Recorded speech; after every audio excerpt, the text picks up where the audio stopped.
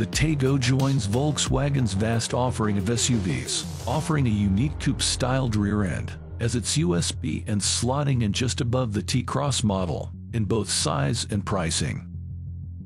The basic design is rather similar, sharing much with both the smaller SUV and the one-size-up T-Roc. Think of the Taigo as the nearly identical twin, with the cooler haircut. You get the same face as the Polo hatchback, alongside some additional trim pieces, to make it more aggressive and crossover-like, while there's now a light bar connecting the headlights, like most newer VW models. It's got a sleek side profile, ending with a small spoiler on the roofline. You also get some SUV style, cladding around the wheel arches and additional detailing around the back.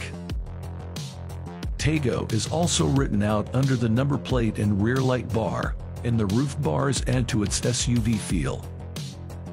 It doesn't have the most exciting cabin, but you're able to get a 10.0-inch touchscreen, alongside a digital instrument display, the latter of which comes as standard. You also get climate controls, with proper easy-to-use dials right out of the box, but higher-spec models get the annoying sliding touch bar setup, introduced in the latest Golf. Still, there's decent space up front and visibility is okay, even if the rear window is a bit small. That said, adult passengers will find the second row a bit tight for space.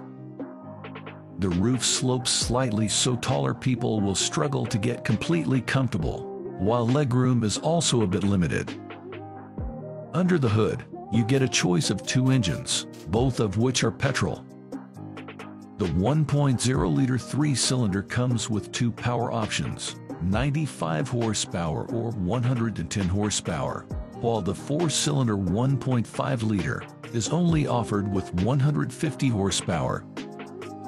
You can have manual or automatic transmissions across the lineup, apart from the top-end power option, that can only be had with a 7-speed, dual-clutch automatic transmission.